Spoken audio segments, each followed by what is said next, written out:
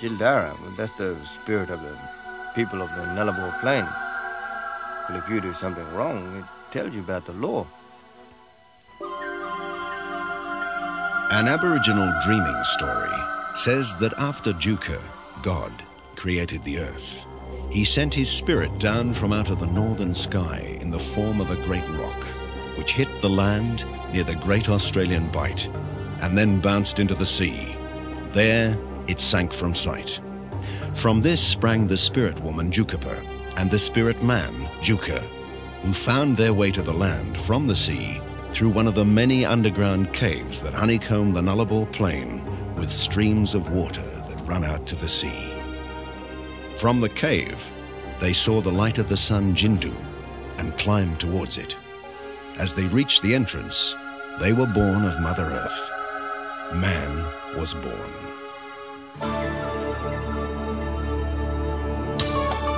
The Nullarbor Plain is a vast, ancient realm which stretches across the bottom of Australia. It is a place of great beauty and great power. It is one of the last true spaces. Despite its arid nature and its apparent emptiness, it is in fact full of life.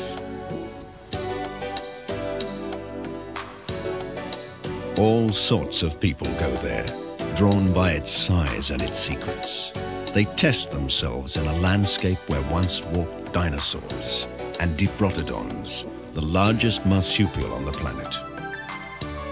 One of the greatest challenges of the Nullarbor is actually to traverse it, crossing it either by necessity or choice.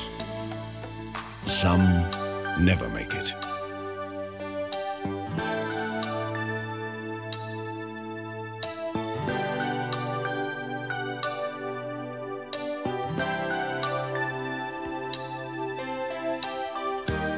Among the early adventurers drawn to the Nullarbor was Captain Maitland Thompson, who started in the 1930s exploring the massive network of caves which are stored in the plain's limestone bones. Captain Thompson hired pilots to find the caves and then used primitive ropes and ladders to descend into their depths.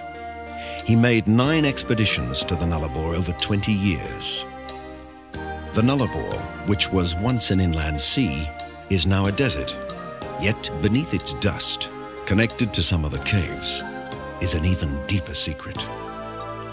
Down there, under all the heat and thirst, is the largest subterranean water system in the world. This is the story of an Australian expedition of men and women cave divers who venture to the center of the Nullarbor Plain to explore those waters at a place called Panican Plains, 1,600 kilometers from Adelaide.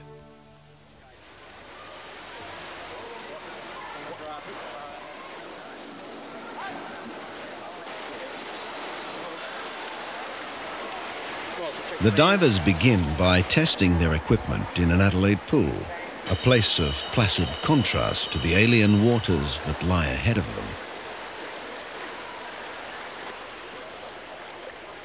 It is their first chance to use their underwater propulsion vehicles called Aquazeps, the prototype of which was designed by an East German who escaped to the West. He used it to travel underwater across the river to freedom. Now they will be used by this team to explore the unknown depths within the Nullarbor. After training, they take time off to play a wild game called underwater hockey. It gives them a chance not only to show their skill, but also how competitive they can be.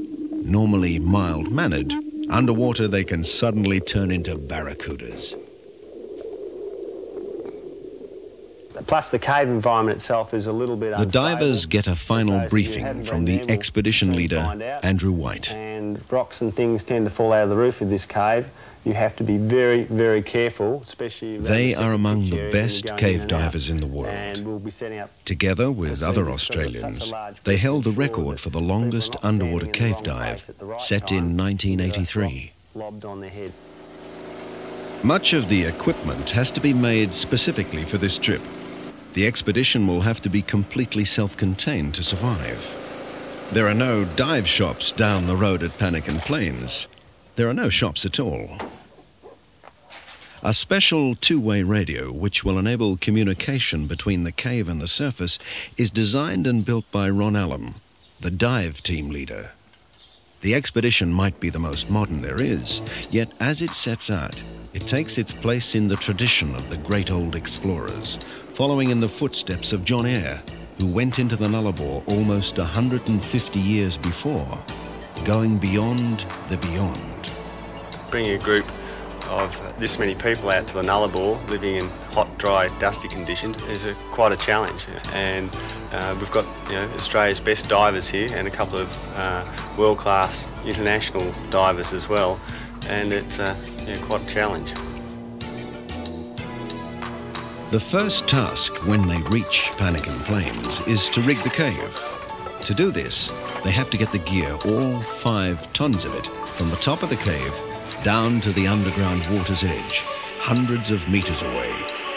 It is an immense effort, which takes 3 days and nights to complete.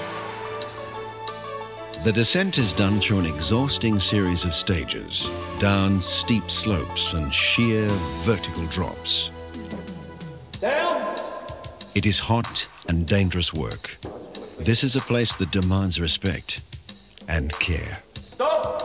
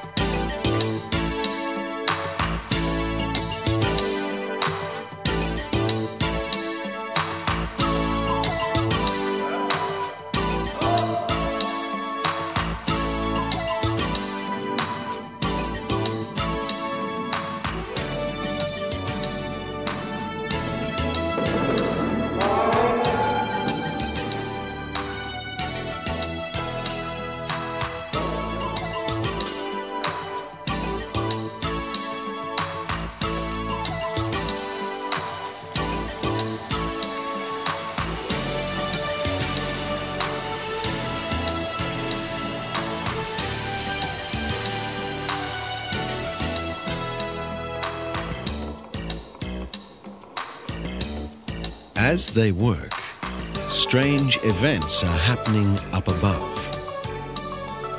A serpent-shaped plume hovering over the camp. A willy-willy wrecking a tent. A rainbow coming into the cave. And a large green and copper snake appearing by the cave mouth.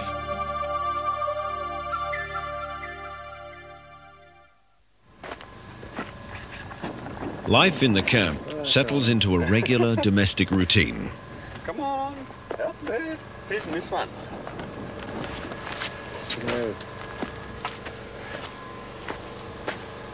Dishes to clean.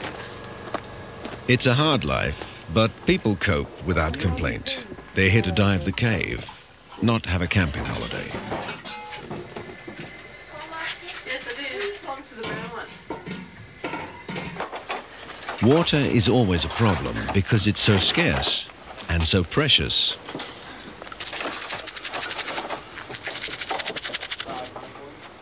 Ironically, none of the water in the cave is drinkable. So every day, the expedition has to travel miles to a bore to replenish supplies.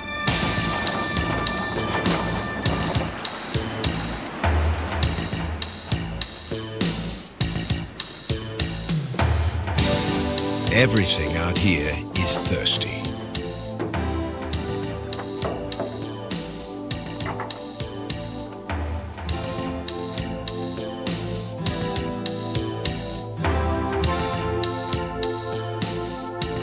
The water collected from the bore then has to be purified by a reverse osmosis process before being fit for consumption.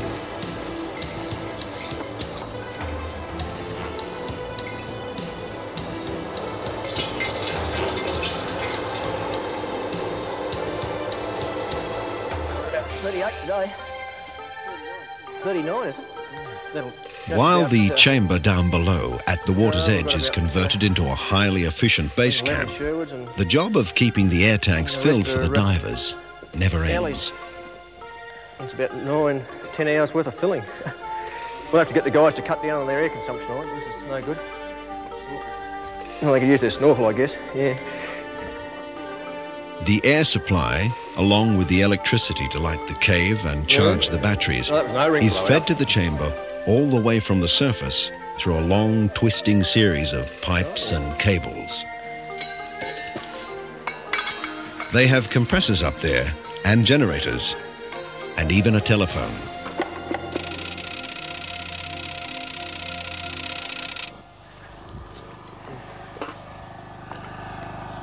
Yeah, it's pulled here from the surface.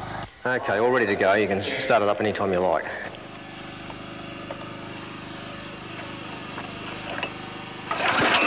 The final stage of readiness is now reached. The equipment is prepared, so are the plans, and so are the divers. The first dive is about to be made. As part of their objectives, the team is conducting a series of scientific studies in conjunction with the University of Sydney. Dr. Julia James, Senior Lecturer in Inorganic Chemistry, is a leading world authority on cave atmospheres, minerals and waters. Well, there has always been a good relationship between the cave explorer and the scientist on the Nullarbor. And the initial exploration of the air caves, the airfield caves, had this excellent collaboration. Now we're going one step further, because even though our scientists can get into the airfield caves and collect samples and test specimens, we cannot get underwater. And the cave diving and the collaboration between the cave divers and the scientists, and I might add that some of the cave divers are in fact scientists themselves, gives us a new dimension. It gives me samples that I could not collect myself, very important samples that nobody else in the world has yet collected, and should give very valuable information about how those caves on the Nullarbor formed. I regard this expedition as one of the Everests of cave diving. Cave diving, unlike mountain climbing, has to be done without having any idea where they're going. Nor do they know how deep they will have to go, which means they have to plan their air consumption and decompression schedules for theoretical dives. Once the dive starts, they have to continually update and modify the plan as the cave environment changes.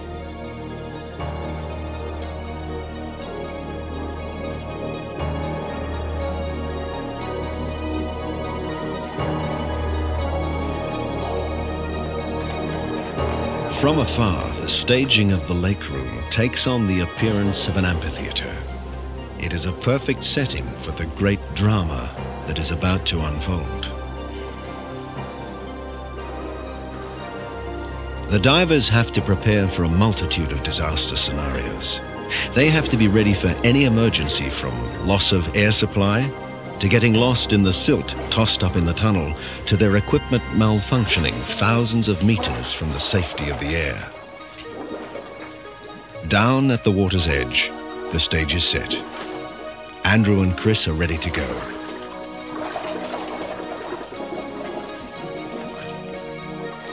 It is from here that they take the plunge, going deep into the belly of the mother.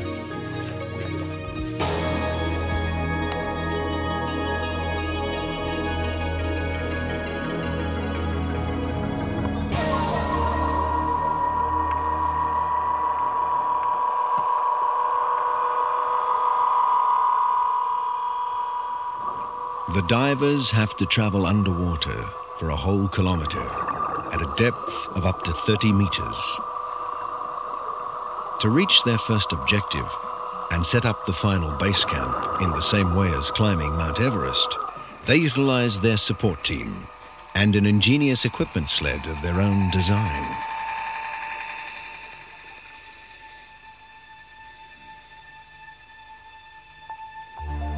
The equipment we have could take us anywhere up to 6 kilometres into this passage, given that it was at the appropriate depth. I mean, if it gets deeper, it won't be that far. And also, we're at the mercy of the cave. It will determine how far we go. If there's further caverns and airfield chambers, who knows? And that's the real excitement of cave diving. You don't know what lays on beyond the next step. It's not like mountaineering where you can survey the top of the mountain, you can see how far you have to climb, you know what equipment you have to take. Every dive here presents a new challenge because you have to recalculate the dive, take different pieces of equipment which are appropriate for that particular dive, and that adds to the excitement and the adrenaline that we will experience when exploring.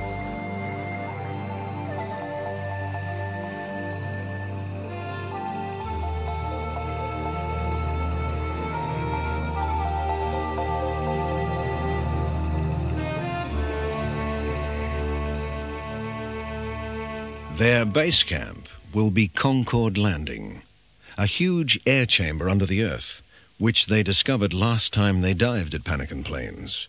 It is located 100 metres directly beneath the main highway across the Nullarbor. Along the way, they encounter the Squeeze, a narrow place in the tunnel nearly too tight for their mass of equipment to negotiate.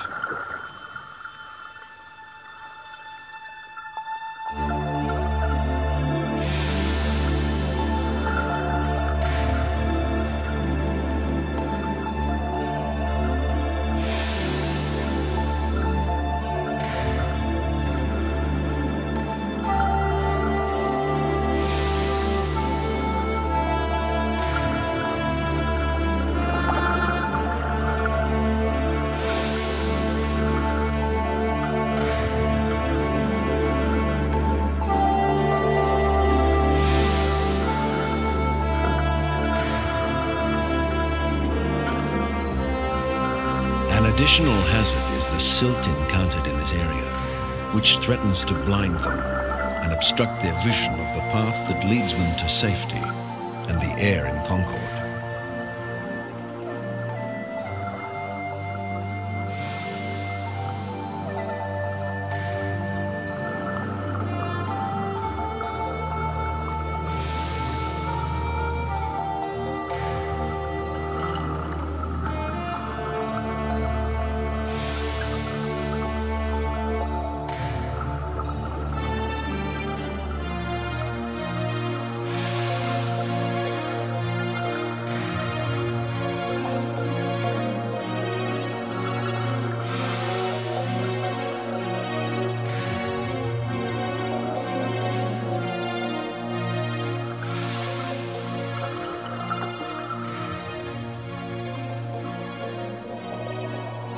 Concord Chamber is as big as several football fields strung together and as high as a 4-story building.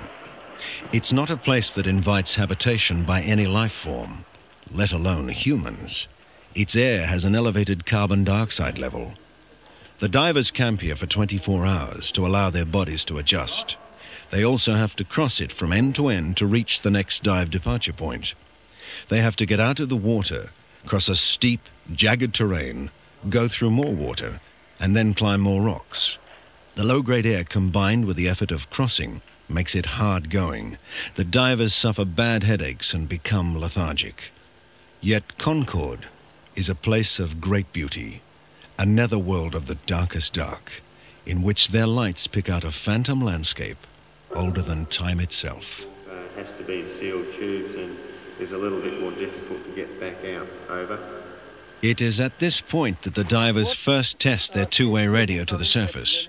Amazingly, it is capable of sending transmittable signals through solid rock. We have probably another 10 hours surface interval to put in. The radio contact would be critical to the survival of the mission. Meanwhile, up above in the camp, life goes on in relative luxury. There's a red plate there somewhere. Yeah, no, that's my dinner. Excuse me, lady with the crown. Robin, it's excellent. Well, the boys on the surface are having lamb chops and champagne. And we're pigging out on baked beans. Have some more. I believe I said that. But I eat them till they're all gone. We're going to be eating them for bloody week. Look at that smaller can. Making it by stew. There's some bread there.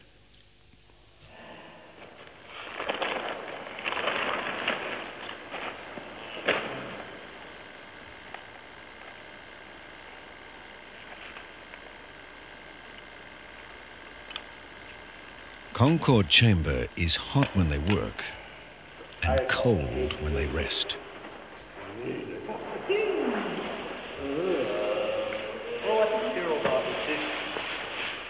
Damn space blanket scrunching all right. But for now, it has become home. They sleep in the endless dark, where there is no morning and no sense of time at all. Now Andrew and Chris forge ahead from Concord Chamber in one of the many exploratory dives done by the team. Cave diving needs superhuman effort, as well as skill and nerve. The divers go in pairs, but each has to be self-reliant and capable of handling any emergency on their own. Cave divers are a rare breed who bypass the usual fears of many people of claustrophobia, being trapped, drowning, or dying from lack of air. Cave diving is one of the most dangerous pursuits on Earth. It has taken hundreds of lives.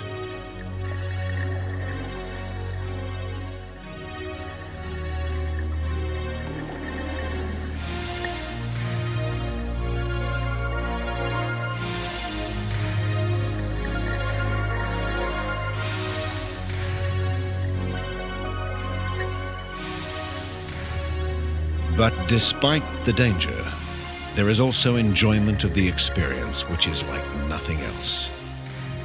The sensation of diving with neutral buoyancy in the saline waters under the Nullarbor is the same as in outer space. The water is so clear that it is virtually invisible, reinforcing the illusion of floating outside the Earth's atmosphere.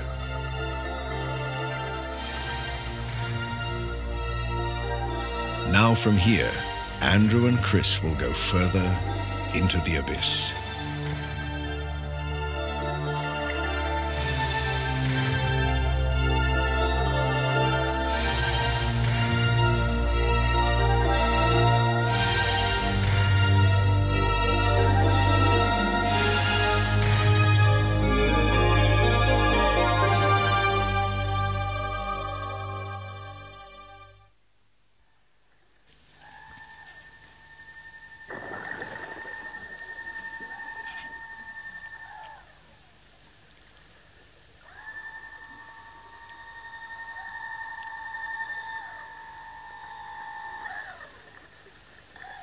During their infinite voyaging, the team must periodically stop and decompress to avoid getting the bends. Dr. Des Gorman, the head of the hyperbaric unit at the Royal Adelaide Hospital, and the expedition's medical advisor. The easiest way to explain decompression sickness to someone who has had no experience of diving or physics is to think what happens when they take the top off a Coca-Cola bottle. When the top is removed and the pressure is released, all the bubbles come out of solution. That's exactly what happens in people's bodies when they return to the surface after a dive. As the pressure is released, gas can come out of solution. If a diver develops decompression sickness during the final penetration, and that's where it's most likely to occur, then there's a problem retrieving them from that deep section all the way back out to the mouth of the cave. Now, to do that, they'll have to breathe very high concentrations of oxygen for very long periods of time.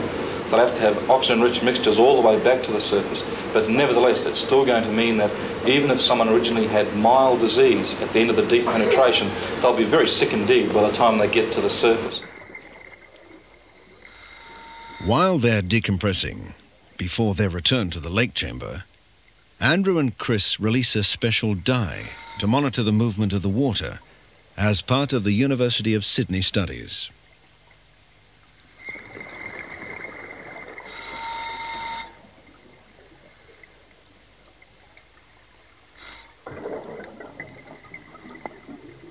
They discover the water is moving south in the direction of the sea.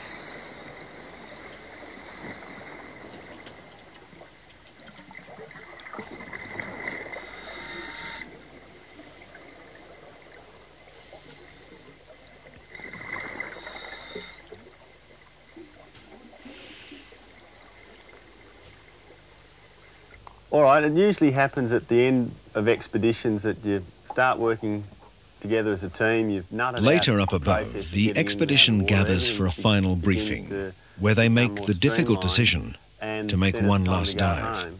And They've been just in the as you're Nullarbor going now home, for you 3 find this weeks, last and the lead. fatigue is starting to show. Well, we said in Adelaide before we left that the objective of the trip, the one thing that was driving the expedition was we would dive this cave within the limits of human endurance and within the technical limitation of our equipment, and the sole objective was diving the cave, trying to push to the end.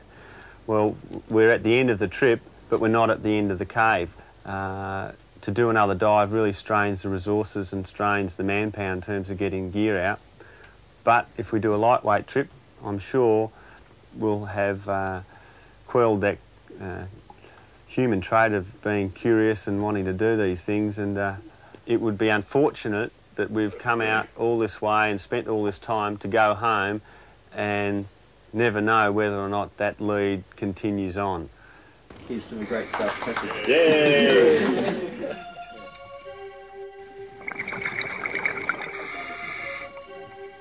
As we get further in, I guess you get a mixture of excitement and a little bit of tension, because you know that you're getting further out from home, but also the excitement of knowing that you're going to be breaking into new territory and the things that you might find. It's more an overall sensation, I guess. All your senses take it in. If I can perhaps try and describe it, you're in a massive series of chambers in this cave. The water's crystal clear, and you're floating through the middle of these great underwater caverns with white limestone walls all around you as you look both above and below, and you sail on, and you realise, of course, no one's ever been there before, and you're the first person that's privileged to be in those waters and in those caverns. And somehow that sensation overall adds up to quite a strong feeling.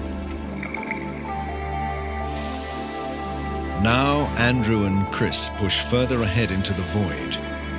They've left their trusty aquaceps behind them as the cave narrows. From their previous dive, they know that the passageway is barely large enough for them to get through, but they continue along, floating like free spirits in the underworld.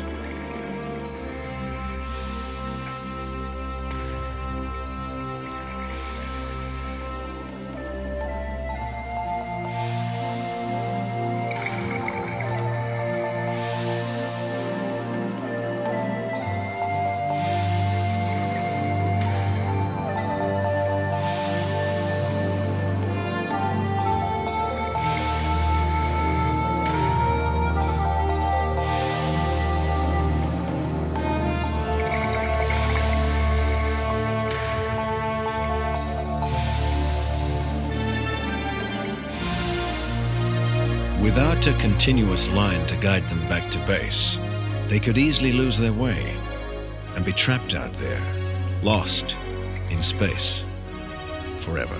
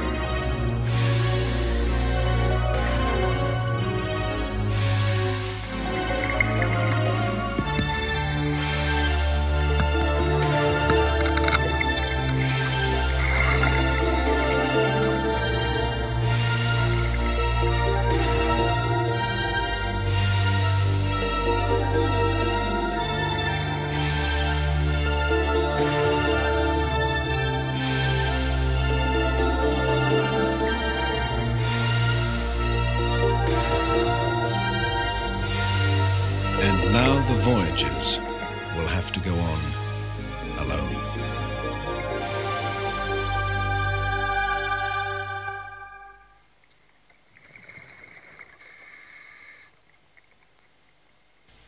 The divers passed through a labyrinth of catacombs, past a vast array of marine fossils, before the tunnel suddenly ran out, blocked by a pile of submerged boulders. They'd reached the midpoint of their theoretical plan. They'd reached the limit. It is 3 kilometers through the cave back to the safety of the lake. When they finally returned home, they'd been away for 3 days. During the return, the divers recall their accomplishments, satisfied that they did them, and at the same time followed the critical rules that kept them alive during these penetrations. Each diver knows from training and past experience that they must always run a continuous line so they may retrace their return, that they must save at least 2/3 of their air to exit on should there be a failure of their buddy's air, and that they must always carry 3 lights each, for it's obvious that to be lost in the world of total blackness, without a light, underground, underwater, would fulfill the deepest fear a person could have. I think we're all fairly safety conscious. We work with as many backup systems as we can. We're in conjunction in this group here with a number of overseas people. So I think now the cave diving is taking on an international flavour, which means that a lot of expertise is coming in to make sure that we're all using the most up-to-date and fail-safe systems that we can. Danger is a relative thing. I mean, you can't say this is dangerous, because for this group of people we're highly trained, we have the appropriate equipment for the dive, but to anyone else to even contemplate doing this sort of activity without the training or equipment, it's like holding a gun at your head. So, you know, they're the extremes. Time for the expedition has run out. The journey into the unknown is over. I forgot, I've lost track.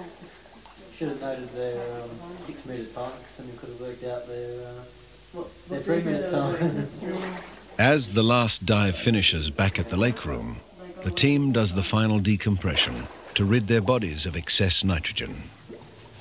But the nitrogen is the only thing they discard. They've brought everything back with them, all their rubbish, even their own personal waste. They follow the saying, take nothing but photographs, leave nothing but footprints. We're back. Even though they sound light-hearted, they are serious-minded people. They're very respectful of the cave environment. Oh, hello. Hello. Hey, good dive. That was just in the corner. Just down the bottom here. Yeah. Just turn the corner. Bit of a surprise, wasn't it? Oh, yeah. I thought, oh, I've got a welcoming party. Well, it's nice to see some more people to talk to from the ones I've been bored with. A long time to be locked up in a cave with Chris Brown. The packing up has begun to get all the gear all the way back up to the surface. During the many dives by various team members, a ton of equipment was taken through to Concord Chamber.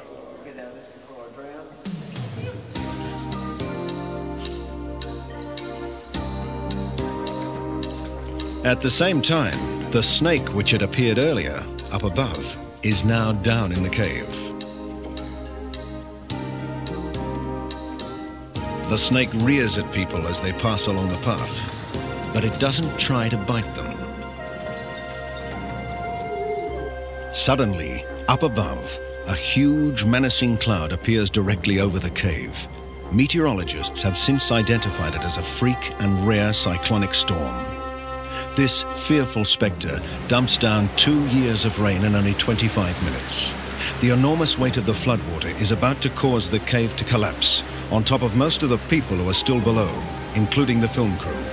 While fleeing, they capture one of the most terrifying sounds on Earth, an avalanche.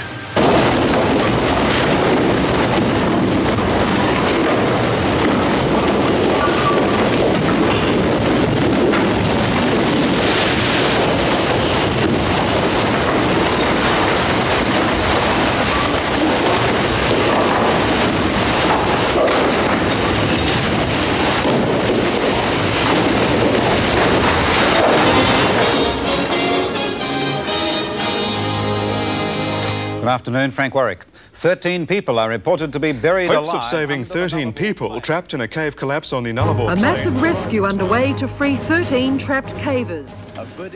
Surface to chamber, surface to chamber. Are you receiving? Over. The people on the surface fear that their companions trapped below have been killed or injured. At least they still have their communication system.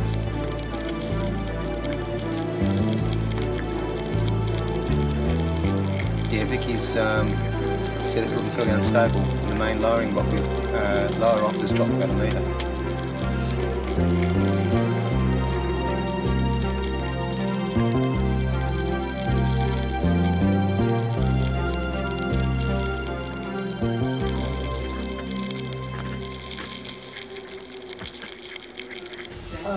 Right, receiving you, Christopher. G'day, Ron. I'm receiving you. You're a little bit weak. Over. Everyone's intact. People down here are Liz, Sonia, Rob. The people who were halfway up the cave had to race for their lives back down to the lake. They watched in horror as the cave collapsed behind them. Panican Plains the next day is no longer the same place. The storm brought 200-kilometre-an-hour winds, wrecked the camp, and completely changed the cave mouth. In 5 hours, an estimated 300 million litres of water poured into the cave. It is realised that thousands of tons of rock have avalanched into the cave. Team members from both directions will have to establish a new way out. The people below will have to follow an exact path. It is very dangerous. At any moment, the whole roof could come crashing down.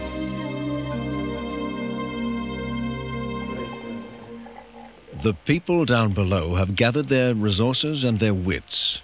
They work out they have enough food and water to last them a few days.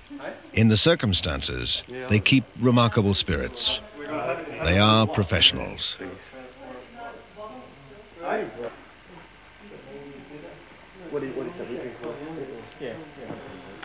You looking cheerful, Sonia? No, I'm all right. I'm going to sleep. Miraculously, no one has been hurt.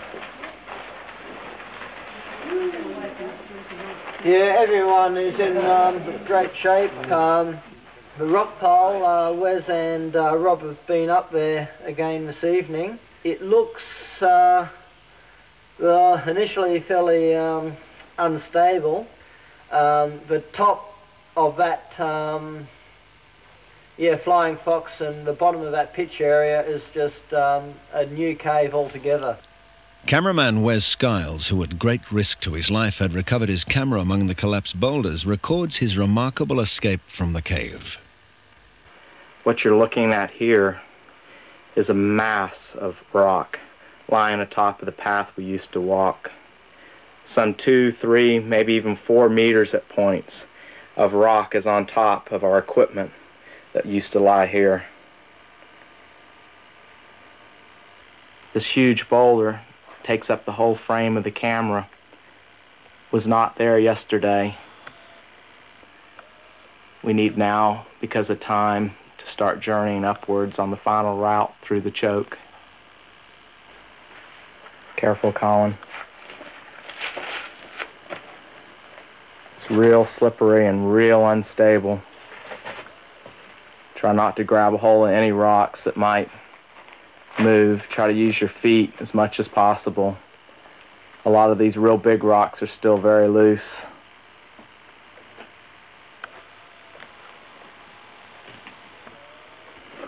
Things are very unstable here. A pile of equipment covered in mud lies undisturbed. Just feet away, other equipment is buried completely below. In the ceiling you can see where water has poured through, loosening new rock ready to fall. Finally, after a 24-hour ordeal, the first survivor appears. Okay. Number 1 strike. Roger. Well, I believe it's now time that the world should know the dreaming story of the Warriga tribe, the Warriga people.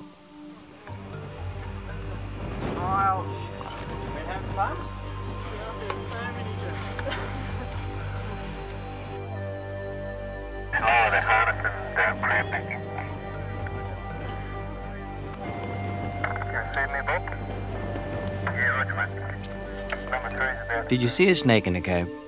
Wow, that's a good spirit. There was a spirit, well, guiding you safely back. That's amazing. I know. They thought they'd get rid of me first. That's a large risk. It's not, is it? No, it's not there, but it's a little bit. You know, people look at the snake and say it's a evil thing, and all that sort of thing, you know? Well, it's looking at you, it's watching you, it's taking care of you. Head down.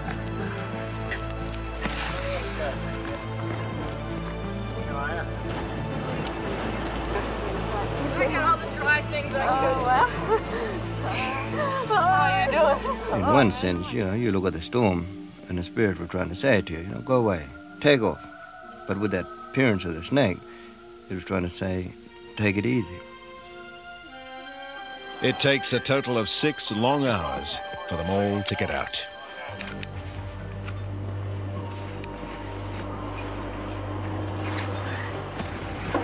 Bizarre, isn't it? Piece of cake. Great stuff. Hey, Great stuff. What the spirits are telling you, well, they're not quite ready yet, but we will show you when it's time. In the final squeeze climbing out, I can just pass you this and you can turn it and point it around back at me. Yeah, no problem.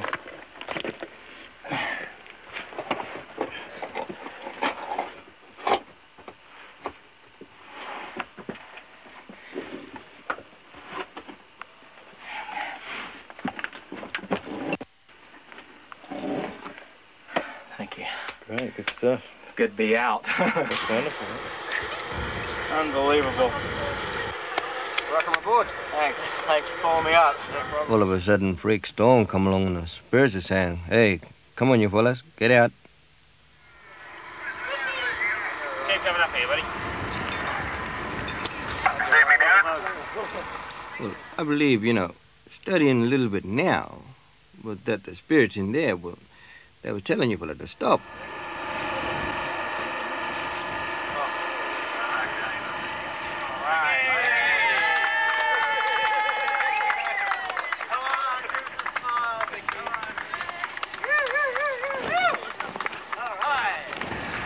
Well done. Well, had you not come out, well, the snake, you know, he would have come and told the other spirits to come, to help you. Well, the appearance of that snake, they don't mean to say that you can't go back in there again. No, well, I think you ought to go back in there again.